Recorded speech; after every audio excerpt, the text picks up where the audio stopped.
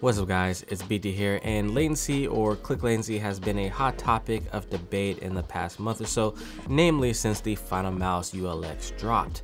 Now, while that is a great mouse and Final Mouse always pushes the limits of what a mouse can be, but there's always a timeline after their mice come out.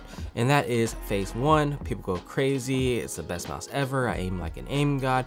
Phase 2, after a month, they unplug it and plug back in their Logitech G Pro Superlight. I say all of this just to make a point of shape is king. And I find that we've kind of moved away from what is important in a mouse. So I thought I'd make a video on my 5 favorite shapes of this past year. And also I would love to hear from you. What was your favorite shape of 2023? And while you're down there, hit that subscribe button.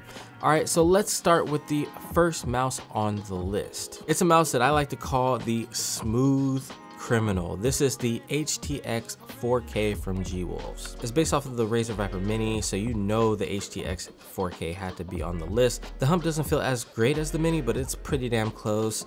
As you can see here on the Elo Shapes website, shout out to them for this amazing tool, by the way. What I can say about this mouse is it feels ultra smooth in all the right places, whether that's the hump or the convex sides, which feels smooth to the touch. I can game with this mouse for hours and not be fatigued one bit. And I gotta say, I am super consistent with this mouse. Now, when I switch over to other mice, not so much. It's definitely one of the best claw grip mice out there at the moment. I wouldn't really recommend it for other grip styles. Where the magic really happens is where your thumb and your pinky press directly into each other on the opposite sides when you claw grip this mouse. And since the sides are so convex or cut out, it adds to the control of this mouse. And also it's got a lower front end compared to the Viper Mini, giving you more of that pencil action. So shout out to G-Wolves for creating this amazing shape. They did what Razer wouldn't do for us. So yeah, there's that. All right, so next on the list we have the fan favorite, the Lamzu Mini 4K. It's got that diamondback shape that fits into the back of your hand, giving you great control. It's not an entirely new shape as we've seen mice like this before in the ZM1, but creating a mini version is something we asked in-game to do for a while, and it took so long, so Lamzu stepped in and saved us. What can I say about the Lamzu Mini that hasn't already been said when it comes to shape? It's comfortable, it comes in 2 different sizes. This is a claw grip mouse first and foremost, but it can be used for fingertip grip because the whole mouse has a nice low profile. It has a nice low front end that gives you that nice pencil action for claw grip or fingertip grip. And it's just a super comfortable shape because, again, that diamond shape just forms naturally to the curves of your palm. So nice. Coming in at number 3, we have the new kid on the block. This is the Pulsar X2H.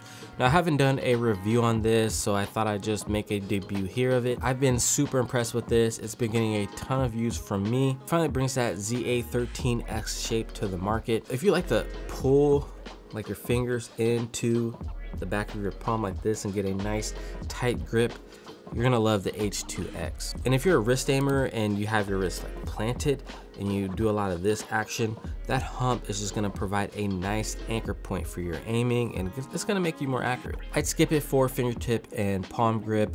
The palm, it'll just shoot it over like so. For fingertip grip, you know, the hump kind of gets in the way of the back of your palm. You want something more low profile like the Lamzu. It also has straight sides, so if you're like a relaxed claw grip, it's gonna feel very nice and comfortable, especially if you keep your fingers a little bit straighter and not as curled. But again, whether you're doing a palm claw hybrid or a straight up death grip claw, this mouse is one of the top tier mice when it comes to claw grip. This is one of these mice where you can game with it for hours and not be affected whatsoever. So shout out to Pulsar for coming out with a hump shaped mouse. I would love to see Final Mouse make something like this with their current technology. Coming in at number 2, we have the Ponage Stormbreaker. Now this is a unique take on the EC2A shape. What makes it unique is the hump sits towards the middle and it has a drastic slope towards the back and also dramatic curvatures on the side. The side being so dramatic helps with pressing in on the side instead of resting it, giving you more control and accuracy. Since where the pressure and the sensor are are almost 1-to-1,